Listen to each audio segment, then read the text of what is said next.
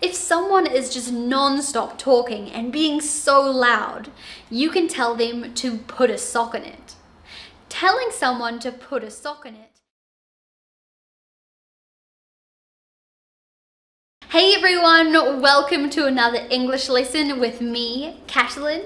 Today we have a very helpful video, all about idioms to do with your clothes. Idioms are a super important part of English because we use them all the time. They are a great way to improve your everyday informal spoken English. So I hope that you guys find this video helpful and enjoyable, and let's jump straight into the first idiom for today's video. Number 1 is to be in your birthday suit. If you are in or wearing your birthday suit, it means that you are completely naked. You're wearing all of the clothes that you were born with. None. How do you like my birthday suit? Idiom number 2 is to roll up your sleeves. To roll up your sleeves means to get ready or prepare to do some hard work.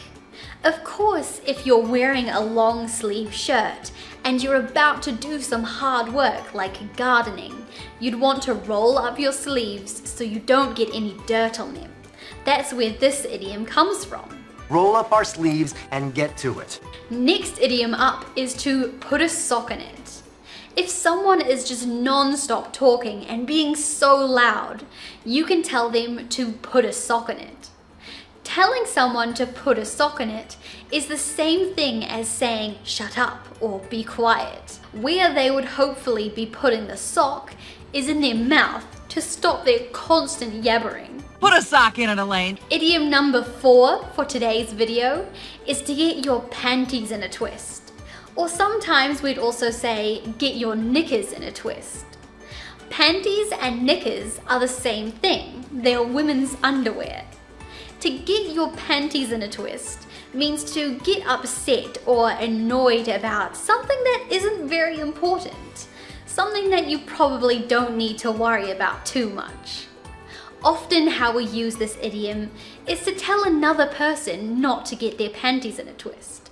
We might say, whoa, no need to get your panties in a twist. Don't get your panties in a twist.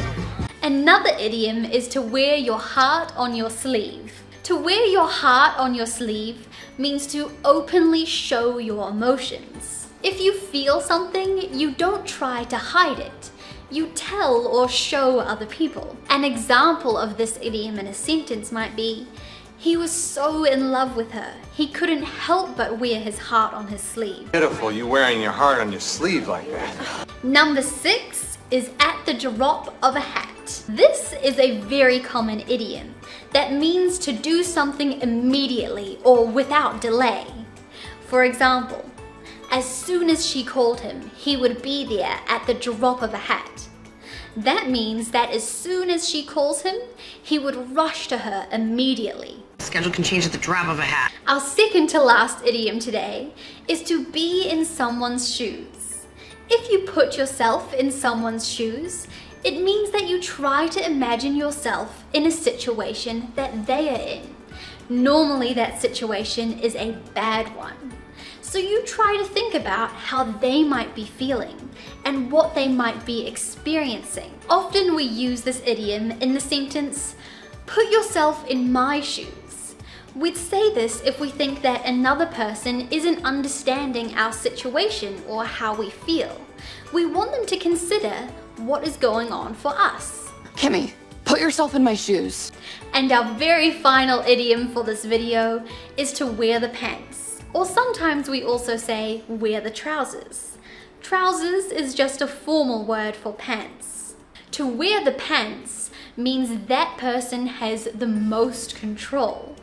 In a relationship, whoever wears the pants makes all of the important decisions. I wear the pants in this family. And that is all of the idioms that I have for you guys today. These are definitely some great ones and really commonly used. If you enjoyed the video and had fun learning about these idioms, please leave this video a like and a subscribe to the channel would be great. Feel free to also check me out on social media and leave a comment if you'd like to ask me any questions. I'll see you later. Bye!